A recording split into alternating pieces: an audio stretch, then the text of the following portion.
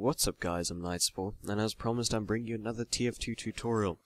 Once again on the map Trade Plaza. I will try and find a download link for this map. I downloaded it by joining a server. In fact, just go into your server browser.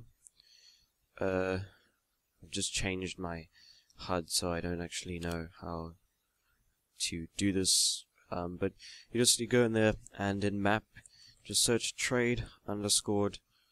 And then you should find some nice trade maps like that. Anyway, back to the tutorial. I've got a tutorial today with the sniper. I haven't played TF2 in a while, so I'm a bit rusty. But this isn't really anything helpful. It's not actually at all helpful, really. And I'm trying to think of the best way to do this. How would I... Basically, what you want to do is you want to look at the roof, scope, crouch, and then you scope in and scope out again.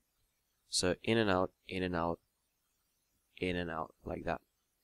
And then what it'll look like you're doing is basically humping your sniper rifle, or humping the air. So I will show you guys a view of that from another angle. Hope you guys enjoyed this video. If you did, please leave a like. Also, go check out my TF2 civilian glitch video.